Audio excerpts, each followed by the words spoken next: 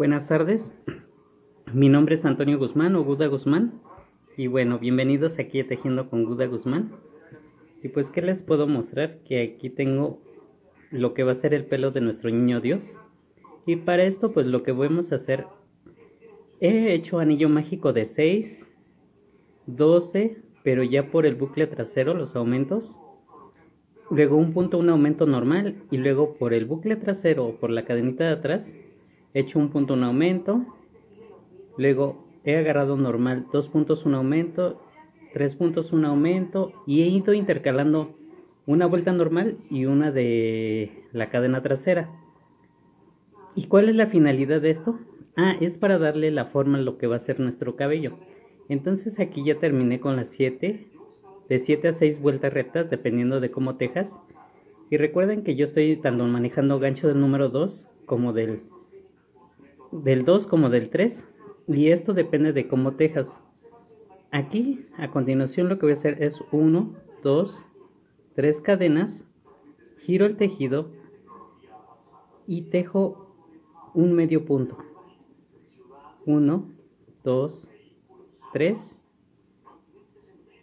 cadenas y medio punto. 1, 2, 3 y medio punto. Y así me voy a ir en toda la vuelta conforme va avanzando conforme va avanzando, y este es el motivo que se va a ver para lo que va a ser nuestro cabello, y entonces esto se va a llenar completamente de ese motivo en nuestro cabello de nuestro niño Dios. Posteriormente aquí ya tengo el avance de cómo va quedando. Y bueno, a partir de aquí es 1, 2, 3, 4, 5, 6, 7, 8, 9, 10, 11. Entre la vuelta 11 y 12 vamos a colocar entre la 12 y la 13, por decirlo así, o 11 y 12, según sea tu gusto. Vas a colocar los ojos a la altura de los cachetes. Y luego cuentas 1, 2 y en el tercero vas a agarrar estos 3 puntos para hacerle la nariz, que es lo que yo ya tengo marcado. Si tú ya los pusiste con el contra, mucho mejor. ¿Qué es lo que hago yo para darle esta forma y sumir? Bueno, dependiendo del ojo que tú escojas, ya agarras un pedazo de estambre y ahorita te enseño qué vas a hacer. Aquí ya tengo mi aguja caneva con un poquito de estambre de color piel. Y si tú ya pusiste la contra, lo que vas a hacer, en mi caso yo lo meto aquí, paso,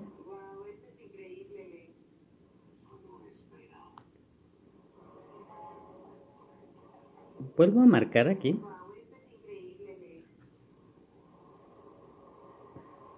lo vuelvo a pasar,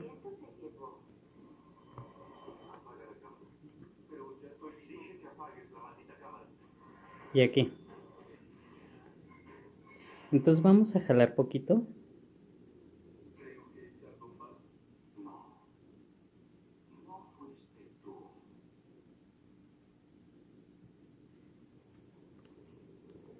Y eso es como para darle un poquito de sumimiento a los ojos.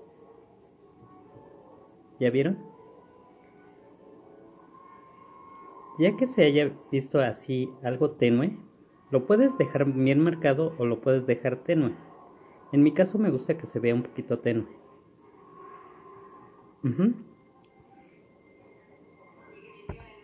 Y bueno, aquí lo que voy a hacer es darle una vuelta más en esta parte de aquí y posteriormente sacarlo hasta acá para hacer lo que va a ser para hacer de una vez lo que va a ser la nariz. Y miren, ahí está. Entonces quito mi alfiler y ya sabemos que son 1, 2, 1, 2, 3 y en la cuarta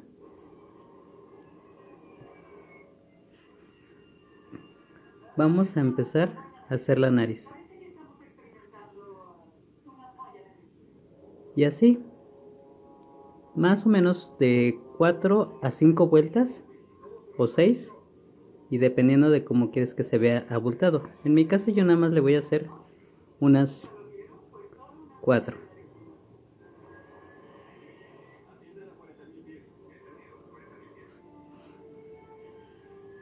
Y listo. Entonces, si tú ya tienes los ojos puestos con los contras, no te preocupes. Y vuelves a integrar. Y es así como se ve como un poquito sumido lo que es la parte de los ojos. Y en un momento les voy a enseñar lo de la articulación que tanto me preguntaba una compañerita. Si se acuerdan, habíamos cerrado aquí anteriormente lo que es lo del brazo. Entonces esta hebra que había salido, vamos a contar 1, 2, 3. Y entre la 3 y la 4, más o menos a esta altura,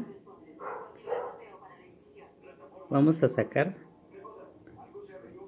ahí. Entonces sería 1, 2, 3, 4. Entre la 4 y la 5 sacamos lo que va a ser. Y aquí volvemos a dar una vuelta.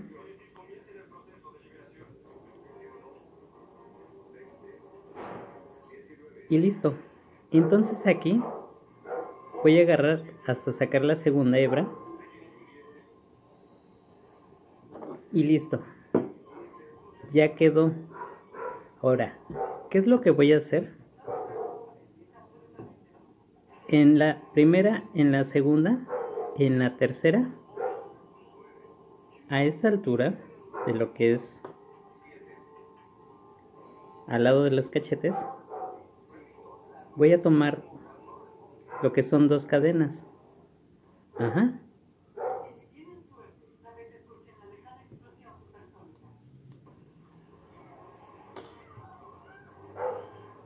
Y nuevamente vuelvo a meter y así me voy, tomando de 2 en 2.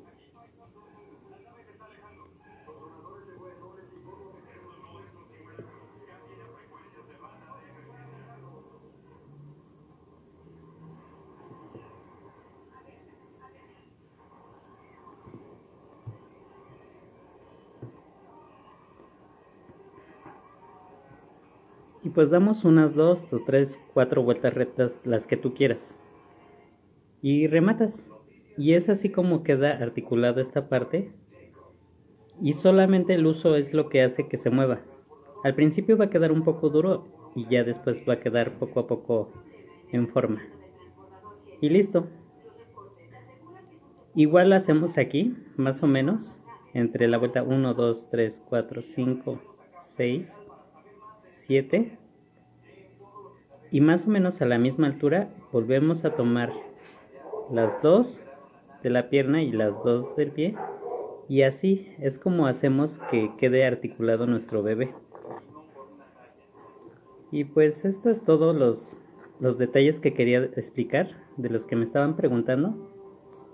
Y pues quiero que se suscriban, que hagan este bebé, este niño Dios. Les va a servir tanto para recuerdos de nacimiento, para hacerlos en sus nacimientos, o para simplemente regalarlo como un detalle para que ya esté un baby shower o lo que ustedes quieran.